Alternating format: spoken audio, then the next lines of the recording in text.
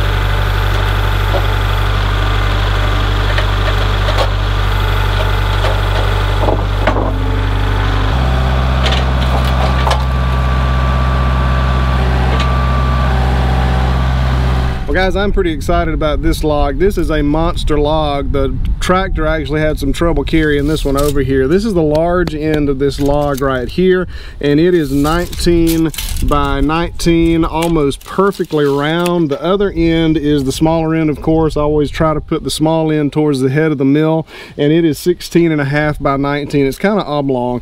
But what we're going to do with this one, I've been getting framing lumber so far today out of the other logs, and this log I want to get some straight, just 1x stock, 1x however wide I can possibly get it. So I think there's going to be some really nice lumber in this log. So let's get to it.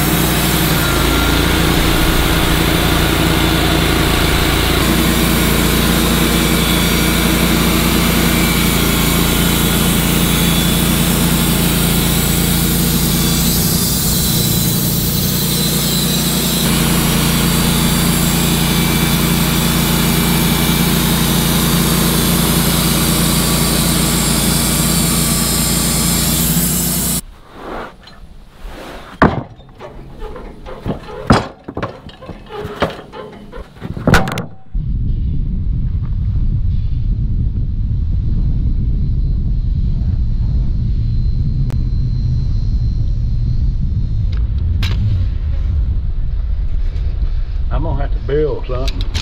Yeah, you are. You got plenty of lumber. That turned out really good. That log yielded 12 boards, which are 12 feet 8 inches long, 12 inches wide, and 1 inch thick. So really good yield out of that log. Here's the next log here, and this one is actually more impressive than the last one. This one was 18 on the small end and 21 on the big end, and these boards are 14 inches wide, and this is the dead center right here.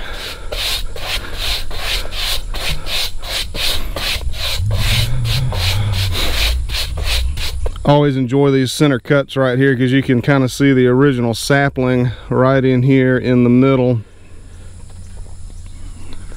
These are 14 inches wide, an inch thick, and I should be able to get 13, possibly 14 boards out of this.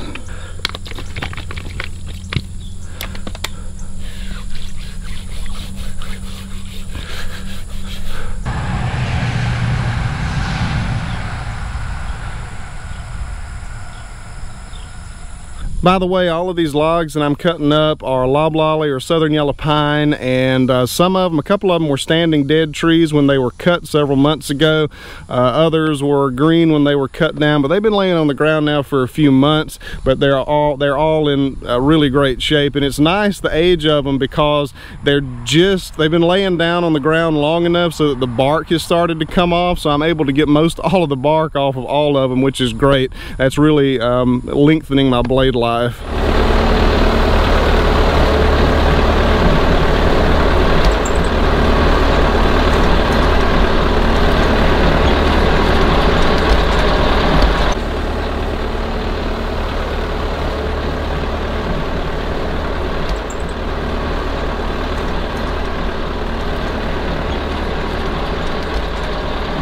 there's anything I can say to help, just let me know, yeah.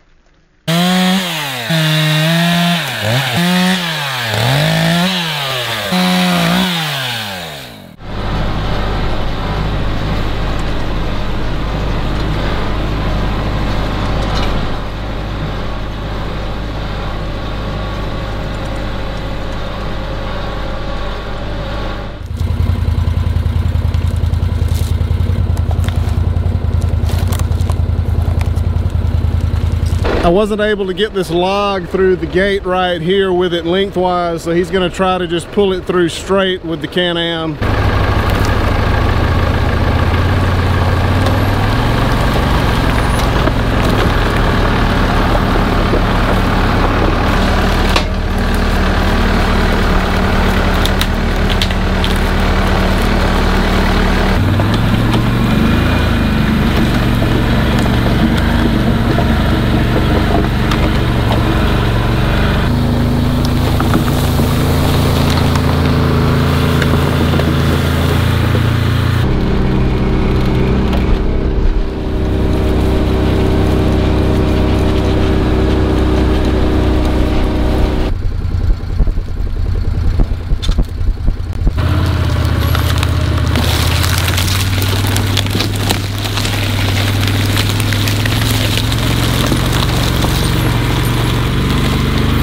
Well guys, that is pretty well going to do it for this one. I did not film those final 2 logs that you just saw us dragging to the mill there, but what we did, that very first tree that fell and basically exploded on impact, it was not salvageable at all. It was way too far gone.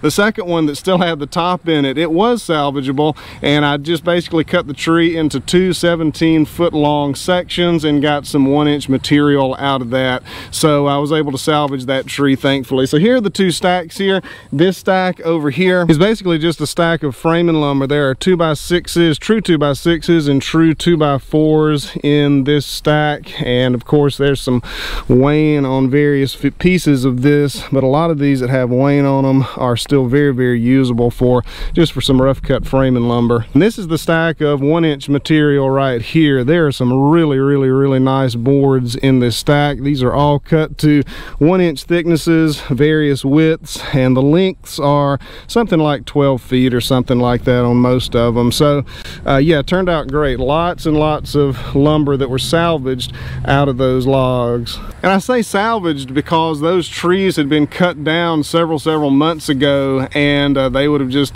laid on the ground and rotted, but I was able to come over and take the mill and get some usable lumber out of it. There's about 1,300, and this is kind of a rough measurement, there's about 1,300 board feet in these 2 stacks right here, so there's a lot he can do with these. A lot of y'all will remember this shed build right here that we did a few months ago, and I'll put a link to that video if y'all are interested in watching it. But these boards right here are, I believe these were tornado trees or tornado logs that were blown down, and I was able to bring my sawmill over and cut up some usable stuff out of it, and he ended up putting siding boards on his shed with that material, and I think it looks really good. Guys, one more thing before I wrap this video up. This blade that's on the mill here is one of the blades from Southeastern Metals up in Woodbury. So on the last video, I went up there and kind of went through the whole process and took a factory tour, which was pretty cool, and saw how these blades were put together. And I've used these blades before, but not really with a whole bunch of logs like this and just a whole bunch of sawing at once. And I have to say it did really well. This blade is the original blade that I put on at the beginning of this video. It was brand new out of the box when I put it on, and it cut all 1,300 board feet of that stuff. I'm not totally sure how many logs it was, probably around 15 logs maybe, and it cut all of those just fine, and it's still got lots of life left in it. I even cut my knuckle with it at one point, so it's in good shape, and I'm totally happy with it. By the way, this is not a sponsorship or anything. I bought these blades with my own money, but I'm impressed with them, and they're a really good alternative to more expensive blades. So anyway, that's going to do it for this video. I really appreciate y'all watching, and I'll see you on the next one.